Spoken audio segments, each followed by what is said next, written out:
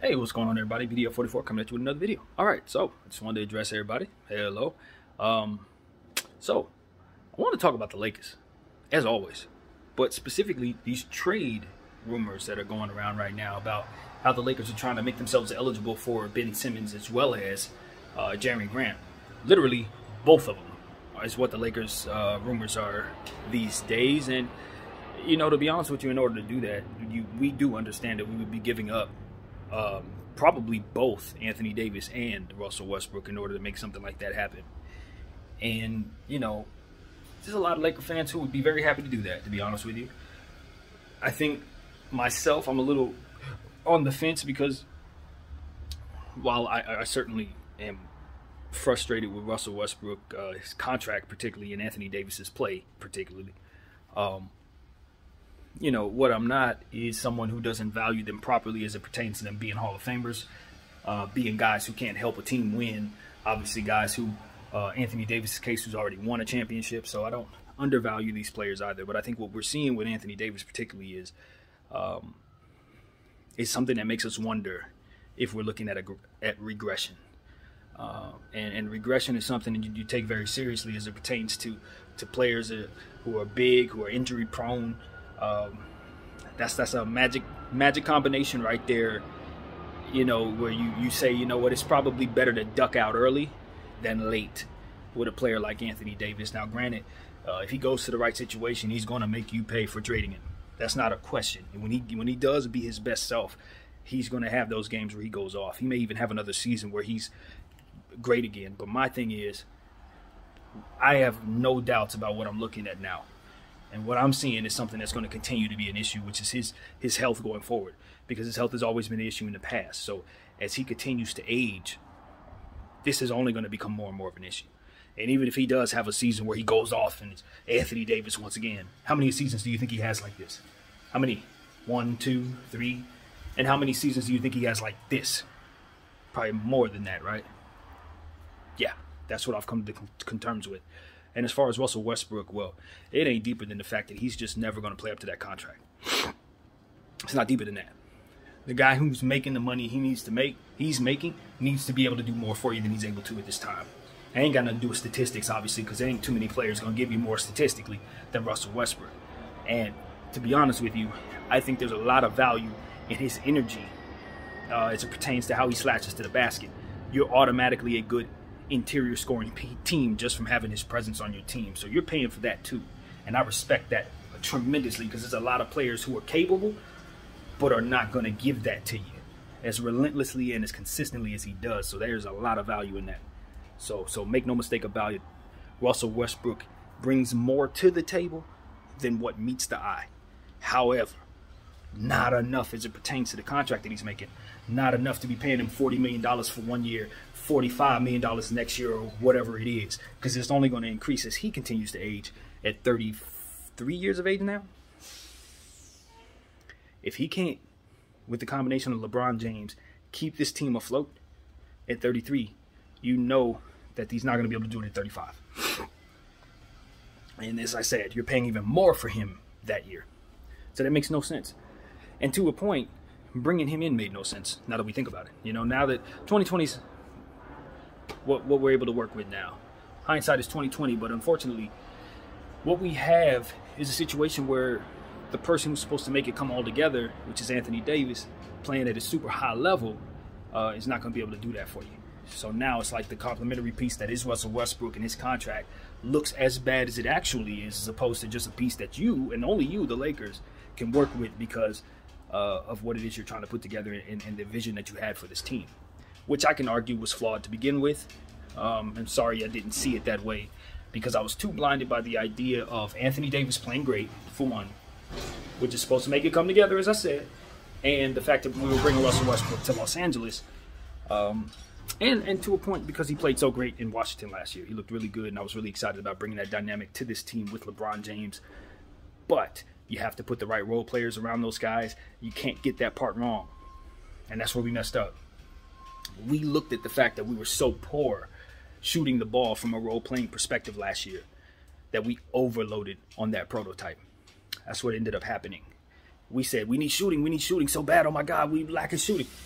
And what we ended up doing is letting go of all of the players that could do the other things other than shoot very well, and brought in guys who can only shoot. That's what the Lakers did.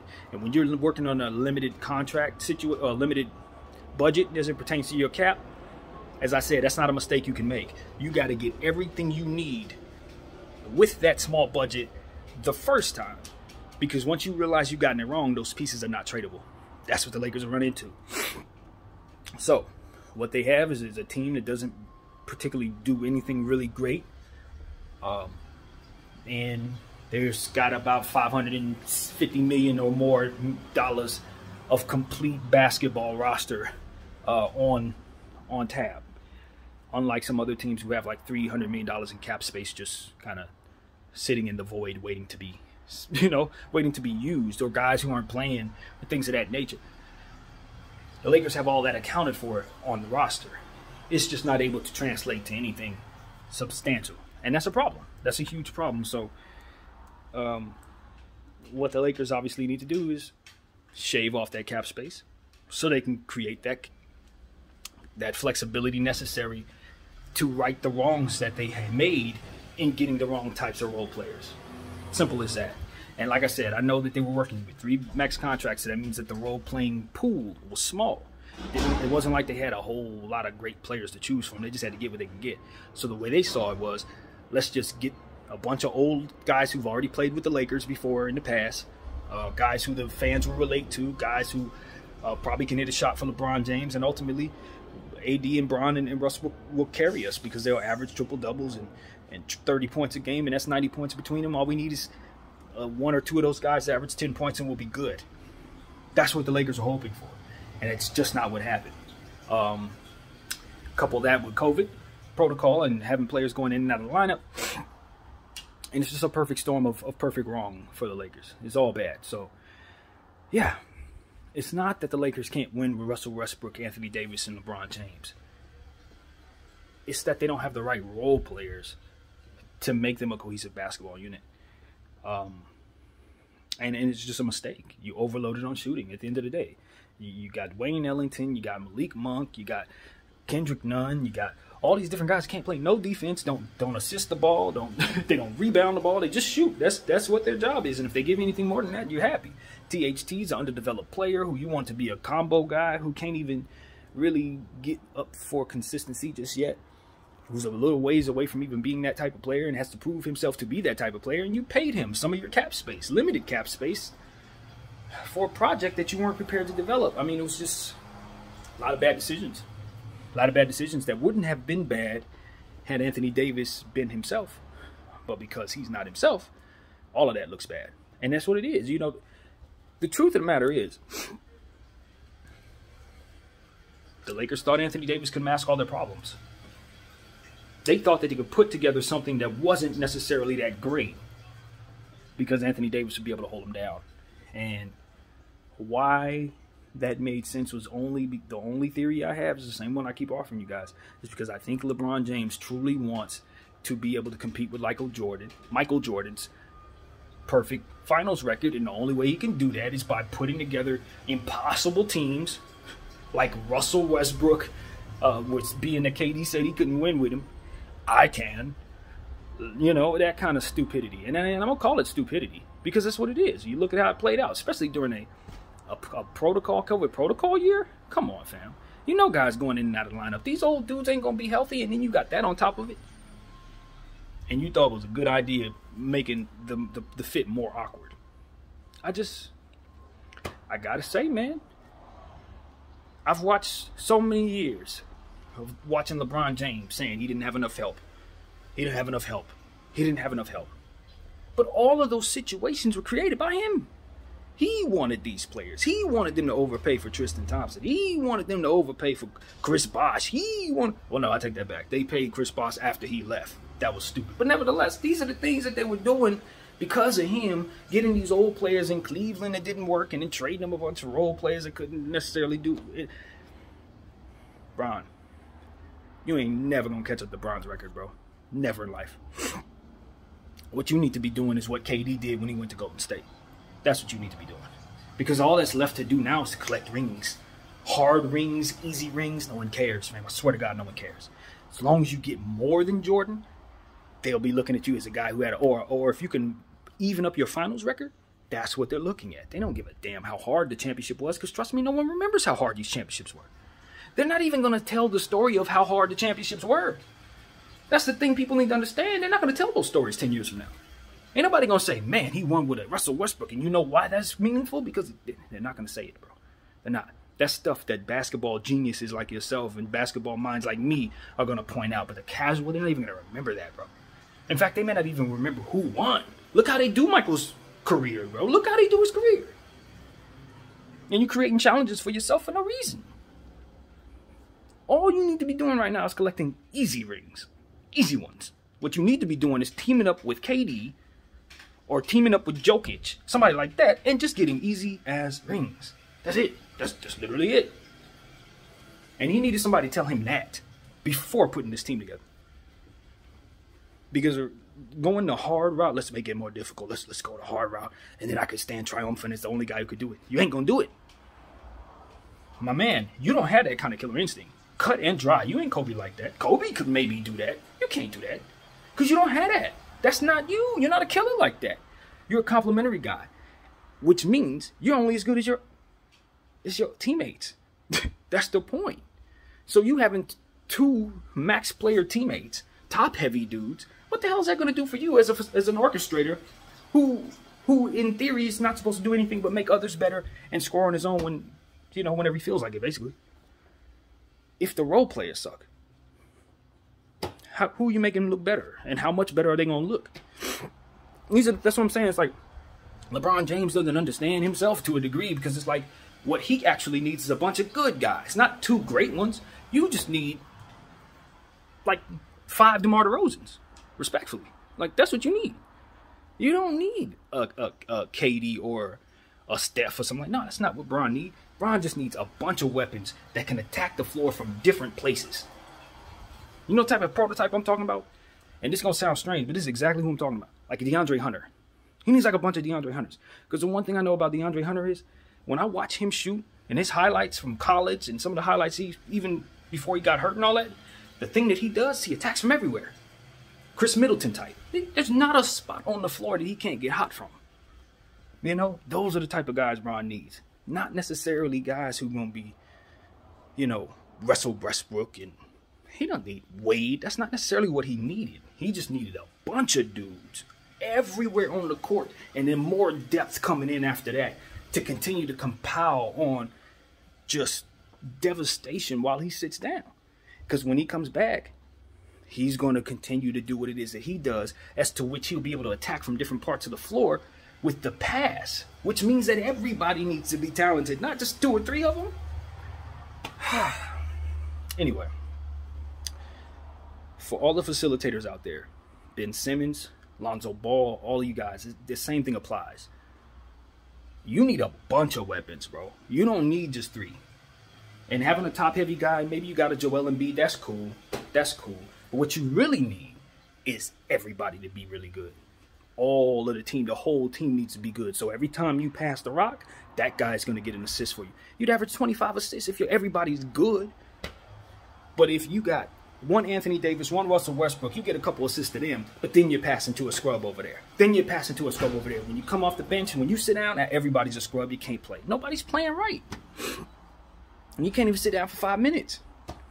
Your guy gets hurt, your right-hand man gets hurt, now the rest of the team is trash. We bringing in G Leaguers, people ain't never been in the league, shouldn't even be there now. This is what happens. And I'd expect a guy like LeBron James to be able to foresee all of this. He's supposed to be able to work in the equation of the double missed time situation with COVID and injuries. He's supposed to be able to see all that. So that's why I'm just like, what is going on here? Why are people off their game? This is the same way I feel about the offense and how it's being run. We got all these smart offensive, talented minds, and we're running stagnant offense night in, night out. Who's thinking? Who's doing the hey, let's do something else stuff? Who's doing that? Hey, I see something out there that's not working. We got Rondo on this team for that. Why does the offense look so trash? And I say it.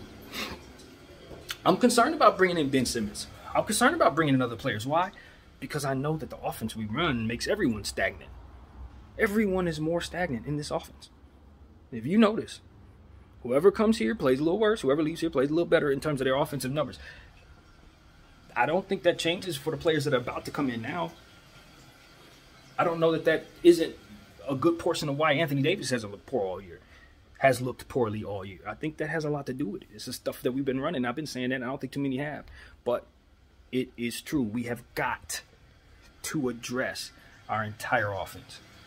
Or whoever you bring in is just going to be just as stagnant. Know that. That is a very important part of this. So, yeah, man. That's what I got to say. That's what I got to say. Every day, it's something new. Obviously, the Lakers play tonight. The San Antonio Spurs. I think we got a chance to win this one. I look at the Spurs as a team who, if Russell Westbrook and LeBron James flex and have big games, they should be able to overpower this team. I do expect Jakob Poeltl to rebound the ball and have a huge game tonight. Keldon Johnson should rebound well. Derek White, like I said, I expect him to play well. DeJounte Murray's turned into an all-star caliber player, so I expect him to have an all-star caliber night tonight. Those are things that you can just pencil in because that's just how this works. When you have a team that doesn't play defense and can't rebound, guys look great against you. So, that's that. Now, here's something. The Ben Simmons aspect of the situation is very important because if you bring him in and he doesn't have his head right, or if you bring him in and he's not willing to attempt three-point shots, now you're going to have issues that you didn't have before. Just like I said about us bringing in only shooters and not addressing the fact that we're letting certain things go that we now need. We're going to have the same problem with Ben Simmons if we trade him for, say, Russell Westbrook. Because what Ben Simmons is not going to do is attempt the shots that Russell Westbrook gives us, for which we have no spacing issues. You know, even if Russell's missing them from the corner, he's not hesitating to take them. And that's a very, very important aspect of keeping our space spread. Once you don't have that, once he's foregoing open three-point shots, once you get a dynamic on the floor that will stand at the three-point line but not be a threat to attempt it, we're going to have more punishment for whoever our bigs are going to be. That's more punishment for them. More hard fouls for guys like LeBron James. More hard fouls for guys like AD. You don't want that.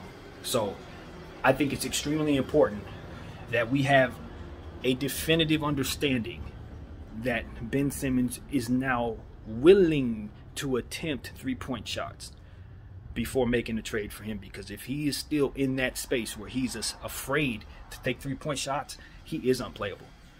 He's unplayable because his free throw shooting is so poor on top of that. So what you end up having is a team that's even worse for bringing him in. And that's despite his defensive ability. That's despite his passing ability. Because at the end of the day, now you don't have a stagnant offense. You have a non-running offense. So it's very important he be willing to take those threes, even if it's just one at the start of the quarter. At least he needs to be a threat for our team. I don't care what happened in Philly. If he comes here, he needs to be a threat. And he needs to understand why he needs to be a threat. And if he's not, then it obviously will not work. So I'm very hesitant about trading for him because I think he could potentially be a bigger problem than the one we have right now. I really think that. I'm very, very hesitant. Now, if he doesn't have any of those issues, then obviously he's an upgrade. He's an upgrade from both AD and Russell Westbrook at this point. If he's himself, if he's the guy that won the Rookie of the Year, if he's willing to do some of the things that maybe he wasn't for Philly in terms of attempting shots, that's really it. And hitting free throws better, Those two things are so much for him. That's it. Everything else will be fine. So that's it. And as far as Jeremy Grant, well, depending on what we have to give up, I'd be very happy to do that. Bringing in Jeremy Grant is exactly what we need to do. I don't think that I don't overrate him, though. I don't think he's going to come in and be our third star or something like that. I think you have to be respectful of the fact that he's still working his way into stardom. And there are going to be nights where he's just a role player. But what he's going to be is an excellent defender. What he was for Denver, which is somebody who can lock up people. And that is what we're missing. So if we could bring him and AD in, we go from being one of the worst defensive teams to possibly one of the best defensive teams. And that is very encouraging to me. I'm extremely, extremely hopeful that we can pull something like that off. It's drastic, but I think it makes us significantly better if all those things that I mentioned about Ben Simmons are going to take place. He has to be willing to take those shots. So that's it. That's the fit, you know. Like I said, I think we have enough shooters. We do. We have enough specialists to where we could put a couple of those guys in it and string together some 3-point shots. I think the notion that the Lakers need shooters to be everywhere, it's real, but it's not something that we necessarily can't live without, so long as we put the right players on the floor that can do other things. Defense, rebounding, stuff like that. The Caruso stuff, the KCP stuff. If we were to put those 2 players back on this roster, we'd be so much better. So much better. Because that's all we're really missing is guys who could defend, you know? Because even in rebounding, even if you're foregoing rebound, you can live with not winning the rebounding battle if you're getting stops. It sucks. Don't get me wrong. It's not a recipe for winning. You definitely want to win the rebounding battle. But if you can just keep up with a team and they out-rebound you, but you're getting stops and you're hitting your shots and free throws, yeah, you're going to be fine. But that's where we're having trouble. So we have got to address that. And we need not forget that as we make trades. So, yeah, man, no more fluff. No more fluff. We've done the big name thing. We've done the old name thing. It's all garbage. Don't build old no more. If you want to have maybe 2 or 3 guys so Bron can have somebody to relate to, make him feel like, you know, he's on a squad full of guys he can relate to, that's fine. But for me, I don't give a damn about that. I don't need to relate to nobody. I just want to play with a team, a bunch of guys who can actually get it done. If they're all 10 years, 15 younger than me, 10 years, 15 years younger than me, great, cool. I'll tell you, I'm big homie. Ask me a question if you need to about off the court stuff. Other than that, I'm in my trailer. I'm doing whatever I do. But when it's time to play ball, I'm going to be ready to go. And that's it. It's like you don't have to, I don't know. It just seems to me he just want to play with his friends. He want to play with a bunch of guys his age, guys he always wanted to play with. And we're getting the worst of it. It's like, fam, no. I understand that all them dudes had $150 million contracts back in the day, and you couldn't play with all of them back then. Now you got a chance to. But it's like, my dog, they done. It's over. Not everybody can move like that at 36, 37 years of age. I mean, you're the only one who could do it. So, yeah, it's best you play with guys that are young. It's a young man's game. So that's what I got, man. That's it. I hope I didn't bore y'all to death with this. But I really did want to just get on here and address it because at the end of the day, this is the squad that we root for. I'm very passionate about it. Got a lot of casuals talking who are going to weigh in about whether or not we should trade these guys. And I feel like at the end of the day, you know, with Anthony Davis, I just think his regression is real. I think it's real. I don't think we'll see the better version of him more so than we'll see the worst version of him going forward. Like I said, one good year we got coming where he'll average 28 and 10 and make an all-star team again. I think he'll have another one of those years. But I think you got 4 or 5 years of him just not doing this, basically. And I'm not paying for that. If I'm Genie Bus, I ain't paying for that. So, yeah, that's what I got to say. My name is BDL44. I thank you all for watching.